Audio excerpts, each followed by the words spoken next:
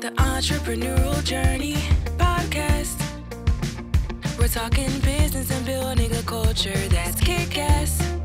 Where we make it happen, grab your seat, let's have a blast. At the Entrepreneurial Journey Podcast. Matembe with me. She's the CEO and founder of MoneyMatriX. Hi, Tynah. How are you doing? I'm very good, Rebecca. Thank you for having me. Absolute pleasure. Now, we were just chatting before we came on air. I met you maybe 2-3 years ago at one of these networking dinners, and MoneyMatriX was in its fairly early stages. So I'm just going to get right into it now and find out what you do and who you serve.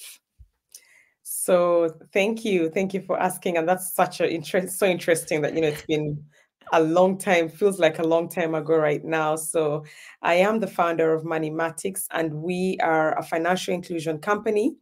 We started out specifically to help people who are new to money, and that can take many forms. It can change. It can take a change in life moment, so changing circumstances, getting divorced, becoming an adult when you've been a young person, being new to country, and helping to map what financial well-being looks like for people in those circumstances, but also, and more importantly, helping financial services understand what this looks like from a financial inclusion point of view. Because you find that when you have a changing circumstance or an unusual or untold story, as I like to call it, you're not accounted for in the mainstream system. So helping financial services think about those ways and how they can be more inclusive when they're delivering financial services, while helping communities to learn how to maximize their money in the UK. Right. Brilliant, incredibly useful, and so important. And I was doing my research on you. You used to be a banker, did you not? Yes, I did. I've actually been a banker in two different settings. So here and where I am from originally, and that background in financial services and moving to the UK and becoming financially vulnerable suddenly, no matter that I had all the skills and all the seeming knowledge around it, was what frightened me into thinking I needed to do something about this. Oh, tell me a little bit more about that, because I didn't know that part of your story. So I moved to the UK just over 15 years ago from Uganda, and I was a banker. My background is in law. I studied as a lawyer, and I was in banking and legal services in Uganda. I moved here and quickly became financially vulnerable because you're new to country, you don't have a credit file, you're being measured differently from what the reality is, and you cannot tell anyone how good you are with money if it doesn't show on paper in the UK.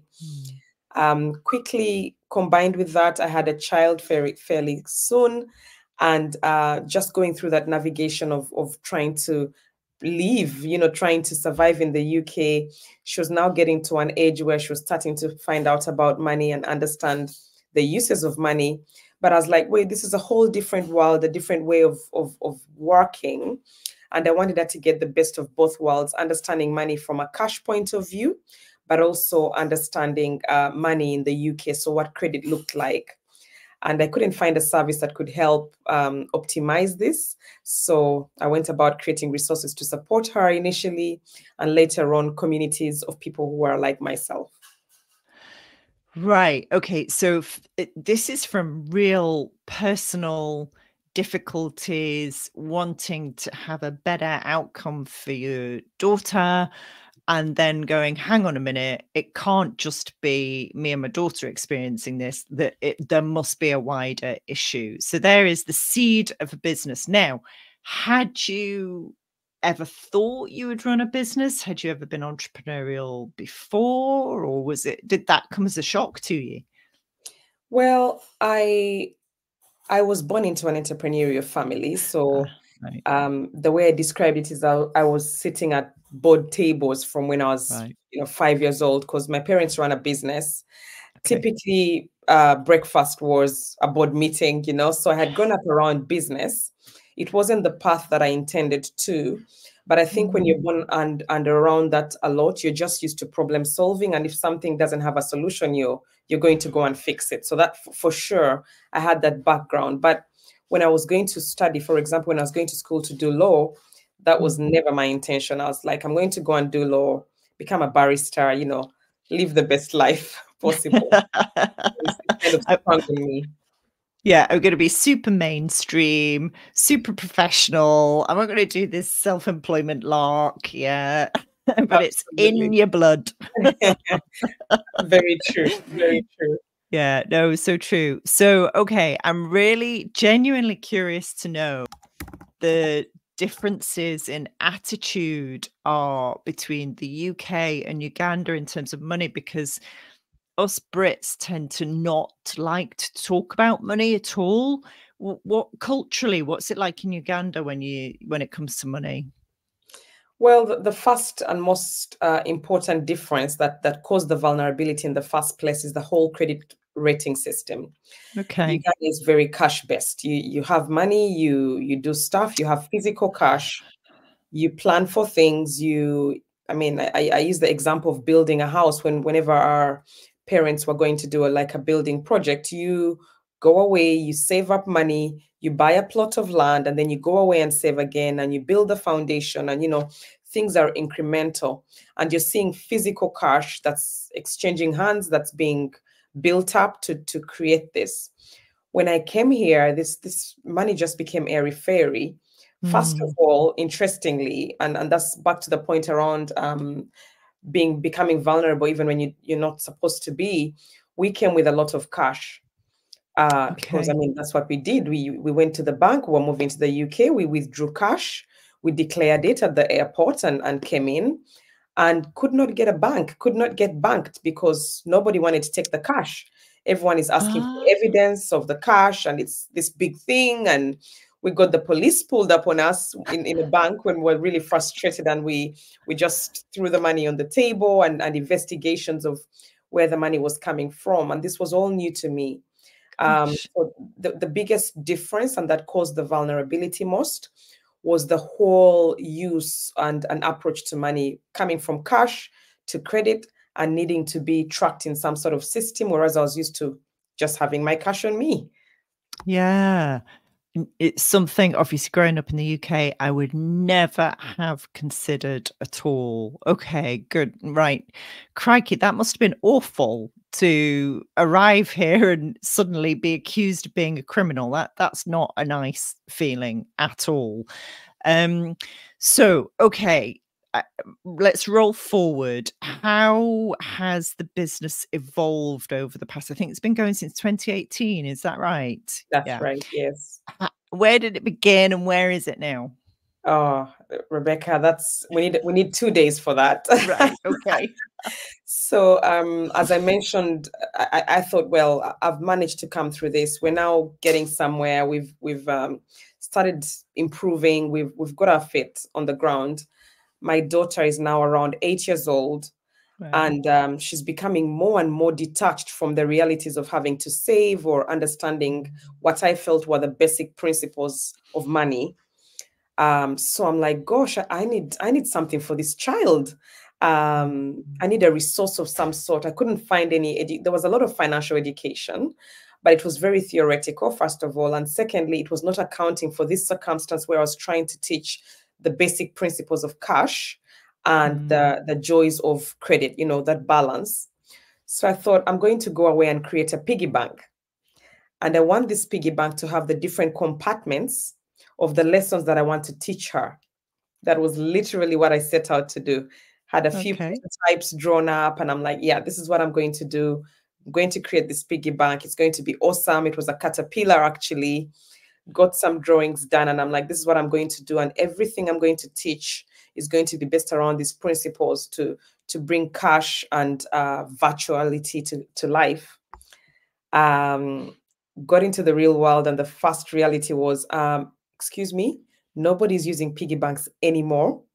Not the way you're trying to use them anyway. So you might want to think about something digital.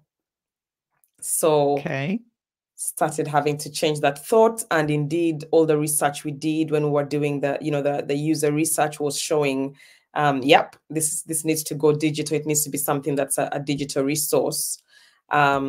So changed the strategy and started teaching physically, going to grassroots, going into schools and delivering. And then over lockdown, we found that, well, first of all, the business model crashed overnight. When lockdown hit, we were suddenly not able to go into schools. That was just cut off immediately.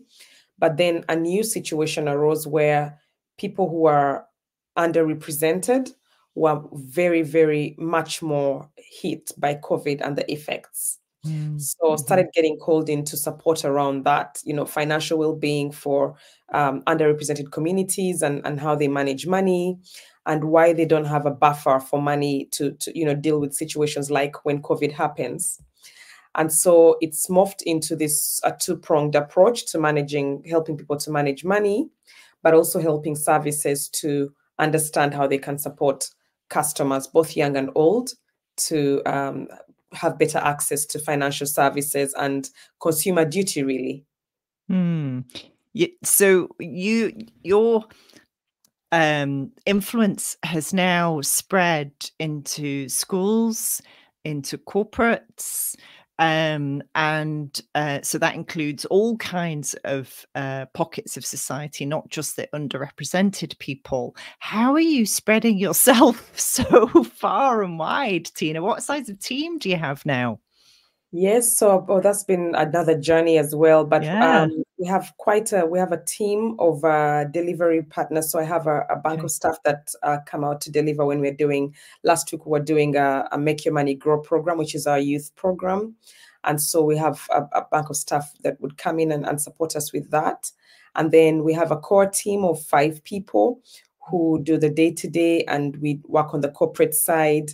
And then we have a podcast that we've recently launched. So we have 2 other people working on that. So quite a diverse team. And we're just learning how to morph the two, having some offsite and some people that are on the ground. So it's getting there.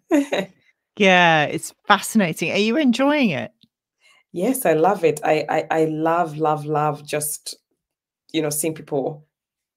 seeing people growing and hearing someone coming back and saying, oh, yes, I did. I spoke to the bank and they said this, or a child in one of our programs just going away and making a profit on a program we've been running. It's so fulfilling.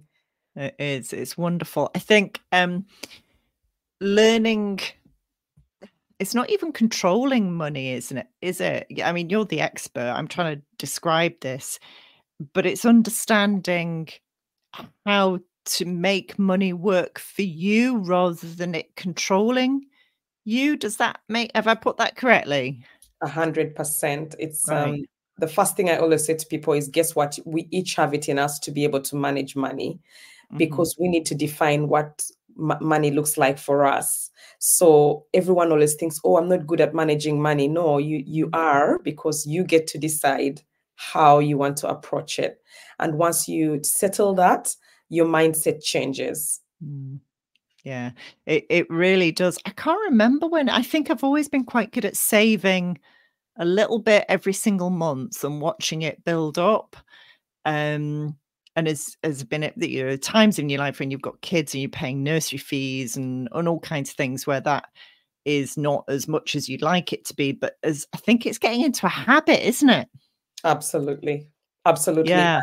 And in this day and age, we can automate, trying to automate as much as you can, or getting an accountability partner, small changes, or for many of the communities we work with, joining a circle of friends who can, save it together, kind of thing. So just trying to find your flow and doing a little bit at a time that works for your schedule and your lifestyle.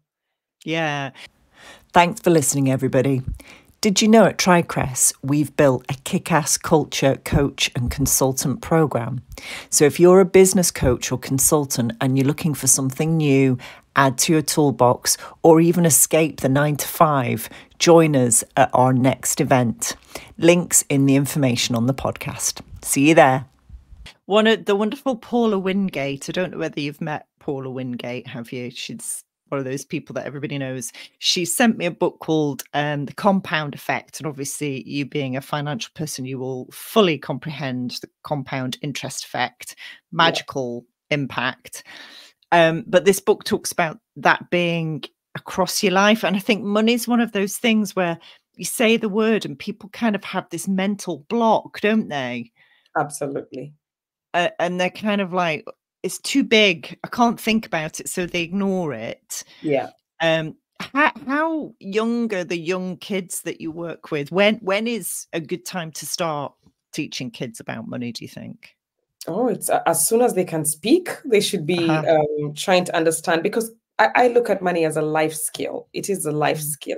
Because if you can manage money well, it translates to other time. You'll be able to manage time better. There's many other things that you can teach. So as soon as you get the first opportunity, the moment they start asking questions, start having the conversations. Our programs start from 8-year-old upward. So we have youth money camps that we run for 8-year-olds and up.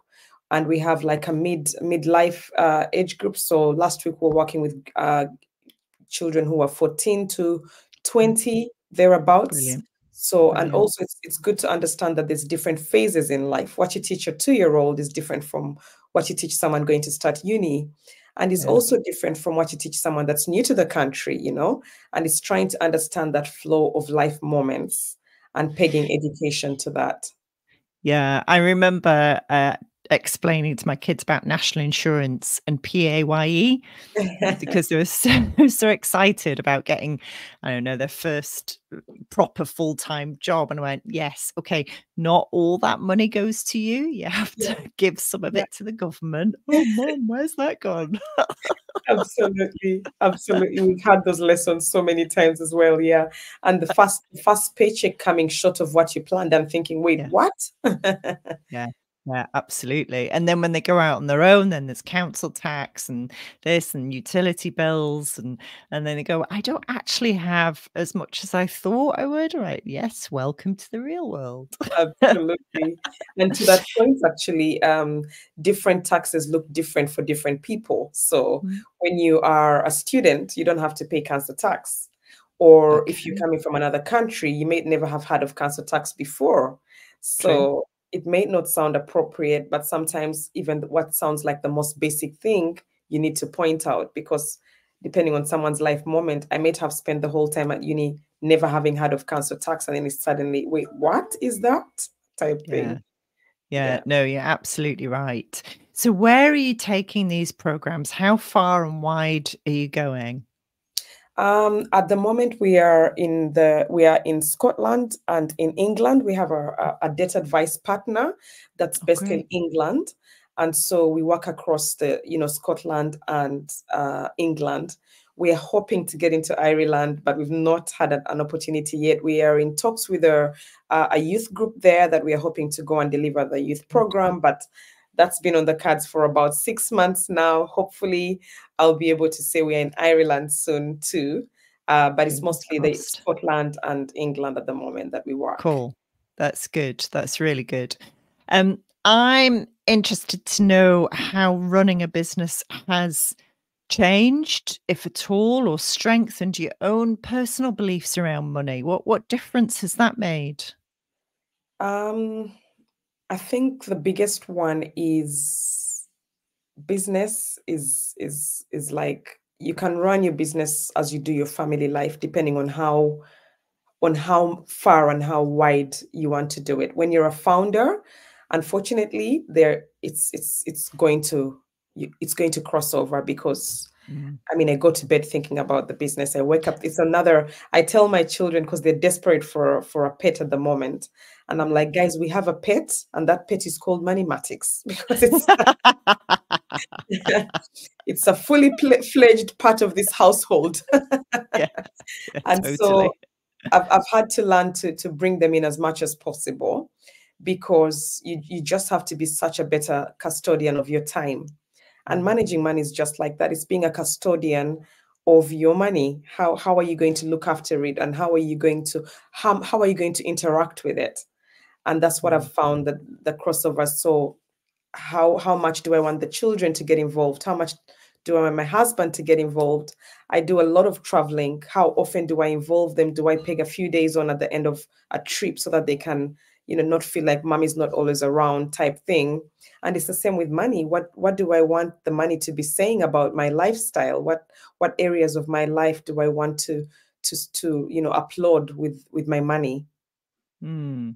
And I'm curious to know about this as well, because a lot of areas of society think it's a bad thing to want to make money. I've personally never thought that. I think, it's a great thing to make money because you can do loads of good with it. But do you come across those attitudes anywhere? Oh, no, you shouldn't want to make money. Every day. Really? And Really? sadly, because of that, we think money is a taboo. We've taught people Yeah. that money is the root of all evil. We've taught Mhm. people that money doesn't grow on trees. We have a psychological barrier that makes us ashamed. And Mhm. I was that person for a long time when I came to the UK, because growing up, I had never had to think about money. Money was just a means to an end. I needed to go somewhere. Therefore, I needed to find money, and the money was there. Mhm. But when I got to this place of vulnerability, I suddenly had to think about money. And then you found that people would frown upon you for wanting the finer things in life. Mhm. And we really need to change that attitude, because a very good phrase I like to quote is, there is no mission if you don't have a profit. So no matter Mhm. how much good you want to do in the world, you need money to do that good. So if you have a mission or you want to achieve anything, you're going to need money. So you need Yeah. to make money so that you can make a difference. And we need to get our heads around that. We also need to stop shaming quality of life, of, Yeah. just because someone would like to go on holidays, or that's what they choose to do, it's Yeah. okay. And we Yeah. need to start sending the right messages, especially to the younger people, because money is not the root of all evil. It No. is actually the root of all evil is not having money, because that leads you to all sorts of unscrupulous activity. So in Yeah. my experience, it's the lack of money that is the root of all evil. What the Totally. issue is how you approach money and what you do with the money. But finding and having money in itself should not be um, you know, made a big deal of, or become villain. Yeah, I agree. The Americans are better at this than us Brits, definitely. They're good at celebrating wealth creators. And I know through the work I've done with American individuals and businesses, they're really good at putting back and putting a proportion of their income to philanthropic causes. Um, and so they directly link making more money to greater philanthropy, which is brilliant. And yeah, they still have nice houses, nice cars, nice holidays, and all the rest of it. And they're not apologetic about it. And I like that. We definitely need more of that in the UK. Not to lord it over people, but to go, do you know what? It's okay to aspire to this. Absolutely. Yeah. Absolutely. We need to celebrate. We need to celebrate it more when people are making money, and also we need to not victimize people that have money, which is a big Mhm. deal. The Yeah. assumption, which I find very interesting in the UK, is that anyone that has money is evil, or they're a bad Yeah. person. It's like, wait, where is there anything in their reputation that says that? That's not the case at all. And we should, Yeah. if anything, be looking up to them to learn from them, because that means they're managing something right. So it's Yeah. mindset shift. Yeah. My mum thought that. My mum thought all rich people were evil. It's like, well, wait, what? Hang on a minute. Where on earth do you get that from? Because she thought to have money, you had to take it from somebody else.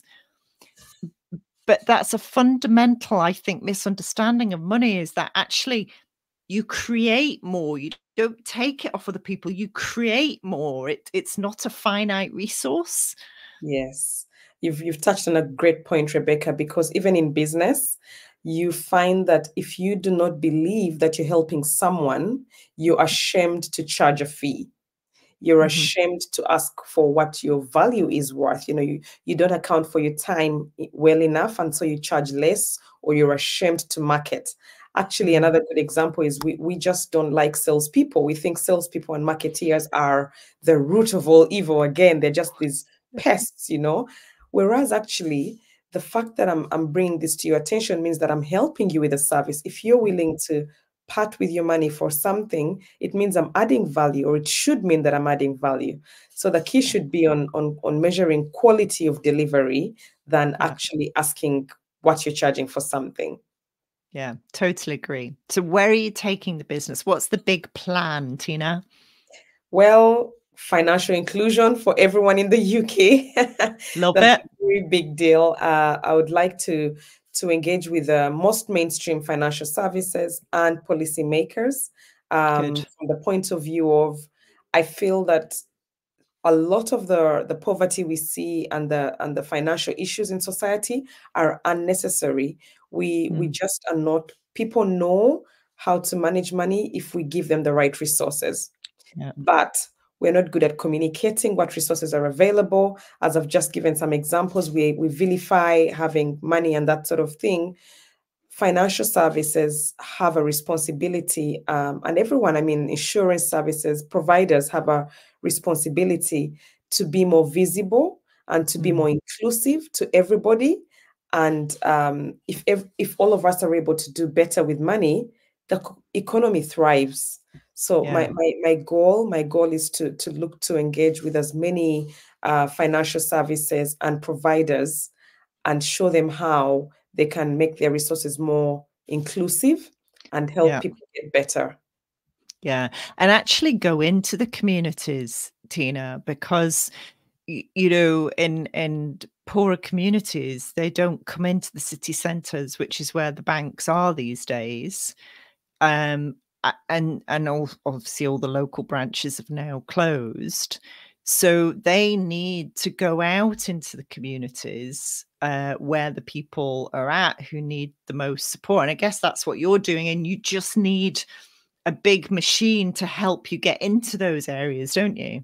Absolutely. Yeah. It's reaching people at their point of, and their place of need, or wherever they are, and also not bombarding them. So if my issue right now is getting on the property ladder, let's deal with that. If my issue right now is putting food on the table, let's deal with that. So not bombarding, and giving the right information at the right time on the user's terms, not on your term because you're a bank. Yeah, absolutely. I completely agree. So I have a great savings habit. I save at least 10% of my income every month. And I learned this a few years ago. I paid off 20% of my income, paid off some residual debt I had. I then started saving 10%. In fact, I save more than 10% now. And what a difference it makes in a really short space of time. And it's so easy to do.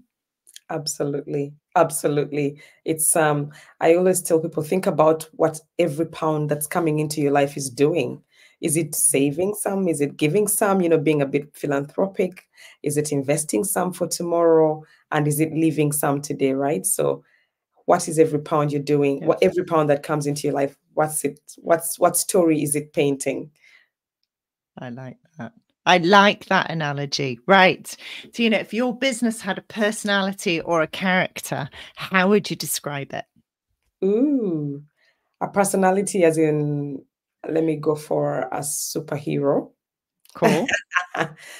Let's see, a cross between, I love Thor. Oh, yes. Thor. Yeah. Yeah. So I think he's a dreamer, and he just has this massive strength, and a bit of Wonder Woman, a bit of sparkle and Wonder Woman. I love Wonder Woman. Yeah. I grew up in the 70s, so I grew up with the original. It's taken me ages to track you down to get onto the podcast, so I know you're phenomenally busy. So thank you so much, and I wish you the best of luck. And yeah, I'd love to see everybody in the UK with a decent financial education. Thank you. It's been lovely speaking with you, Rebecca. Look out and listen out for our next Entrepreneurial Journey podcast with Colin Stevens, an MBA skills coach. He's built a fantastic coaching academy for basketball, and he's now using coaching skills to support men in their emotional development, in their business development, in their relationship development, and running retreats for men. He's a fantastic guy, and you really ought to listen to him. Thanks for listening, everybody. Did you know at TriCrest, we've built a kick-ass culture, coach and consultant program? So if you're a business coach or consultant and you're looking for something new, add to your toolbox, or even escape the 9-to-5, join us at our next event. Links in the information on the podcast. See you there. The Entrepreneurial Journey Podcast. We're talking business and building a culture that's kick-ass, where we